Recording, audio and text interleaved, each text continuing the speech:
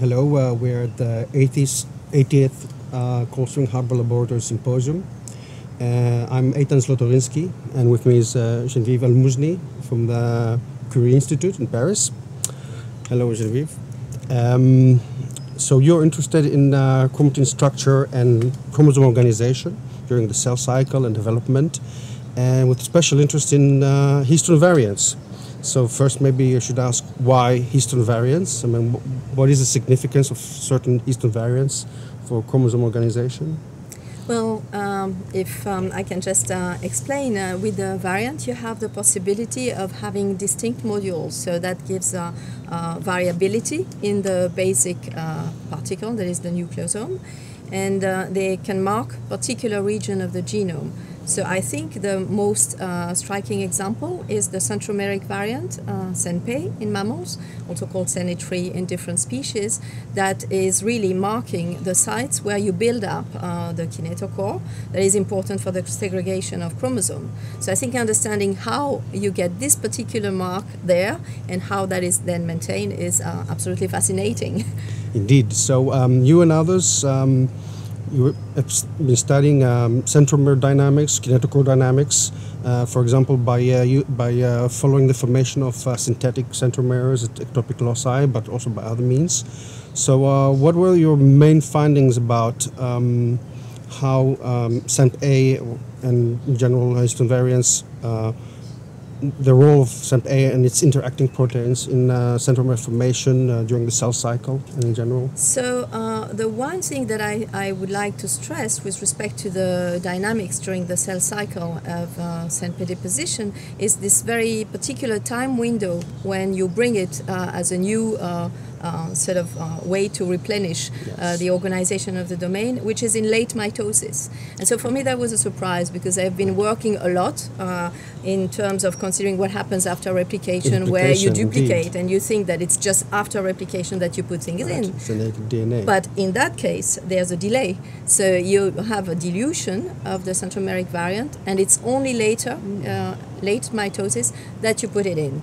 And in this respect, what was really, really interesting is to find that a component that is key for the deposition at this time is this chaperone called HGERP, which really gets there at the right time to put it in place. So that was really something very important for me, and we discovered that at the same time as Don Cleveland by trying to analyze the complexes that are soluble, so prior to deposition. Right. So, do you know now why it is the deposition is delayed to the late? Yes, the reason is that we found that there's a regulation that exploits the modification of HGERP by phosphorylation, and so if you interfere with this capacity of phosphorylating HGERP, it can be there all the time. So, which is by default. So you have to prevent the phosphorylation so that you get it out of the way. So you restrict the time window when it gets there. So that's very important. But then it's not enough. You also have, in addition to be there, to be active to enable the loading of SNP. And that requires some particular property of HGERP that correspond to a region where we delineated DNA binding properties. So beyond SNP-A specifically, do post-transcriptional modifications of SNP-A on other histones play a role, or play a role in the deposition of SNP-A, or maybe with HGERP and the activity of HGERP? Well, in terms of post-translational modification, there are also some modification on SNP-A itself, which seems to be also participating in these dynamics. But then there's also the whole area that has to be receptive for the centromeric variant to be brought in. So then it's other type of variant there that can be modified, and so there's modification by acetylation that also provide this sort of potential for remodeling the region and enabling to get SNP. So it opens the chromatin further. Exactly. For the, yes. So to specifically be receptive. At the centromeres, because the entire chromosome at this stage is well packed.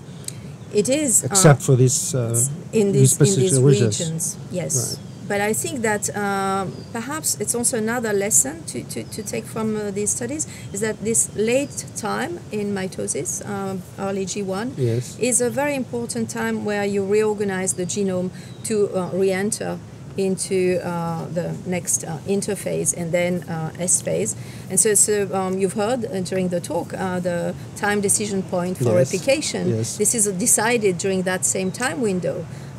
It's also during that same time window that the reorganization with the detection of what is called TAD is yes, observed. So I think we have a lot to learn about what's going on during that time window. Right. So centromeres are marked for late replication, I presume, because of the mid-late. Mid-late. Yes, well, and it depends in the species as well, but in mammals that is true.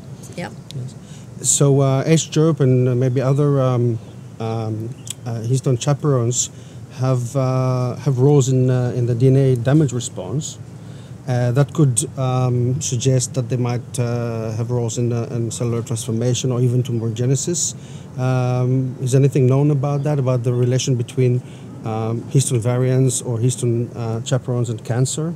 Well, there's a lot actually in that direction. So I think that in the last couple of years, yes, people have realized that there were particular mutations that were found in H3.3, for example, and also in H3 that were associated with pediatric glioblastoma. Yes. And one of the questions is also to understand how there can be crosstalk between the use of one variant or another by particular chaperone. So while I was saying that H-Europe is really dedicated to SNP deposition, yeah, we also see that when it's overwhelmed, so when there's an excess of SNP, yeah, then it's DAX that is taking over and is then bringing SNP at ectopic places. Right. And so this is also opening up very stimulating hypothesis in terms of how this could contribute to the way cells could cope with DNA damage, actually. Yes. And so we are really trying to explore these areas as so well. That leads presumably to chromosomal missegregation? If you have several active centromeres, kinetochores? Well, for the moment, our views is more that you have the active kinetochore that is inhibiting any other places, right, to be active.